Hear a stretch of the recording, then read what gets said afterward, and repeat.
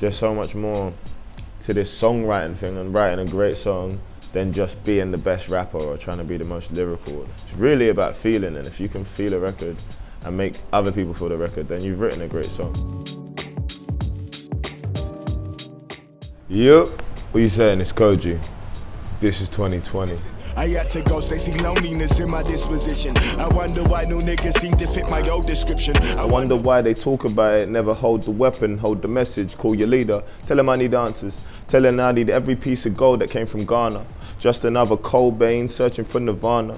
Europe ran through Africa and stole our fucking gold and then made us buy it back with our rap money. Eventually, we'll just come and take it.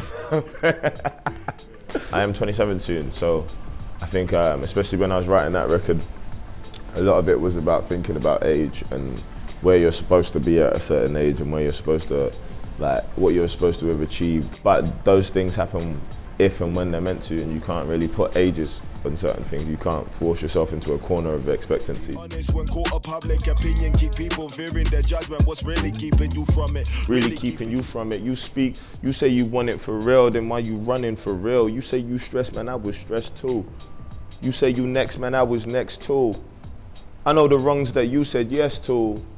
Deep in depression, I was dead too, but I can't go back.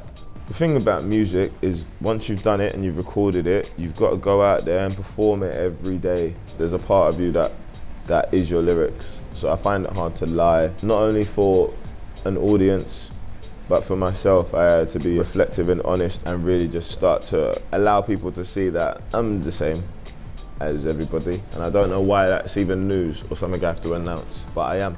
And I go through things every day. I like that, yeah. I like that.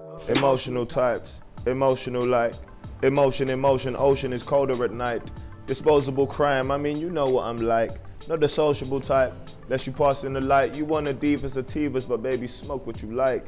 I'm a brother with options and any flavor suffice. I need to bake it the vibe, crimson color your wine. I take my rum with a spice, I've been in love with your mind. Never speak on my feelings, came with a couple of demons, now you could take it or leave it. The concept of Cashmere Tears for the whole project is a little bit different to the concept of Cashmere Tears, the song. For the whole project, I really wanted to kind of bring forward this idea of emotion being a language, and a language I didn't necessarily have a grasp on growing up.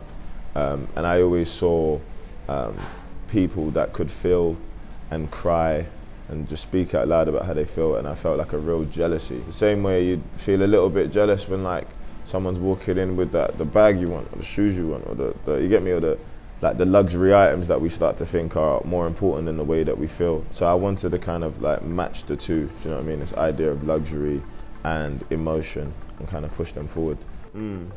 I like that. I could have, when I met you, but you was keeping it cordial. Yeah.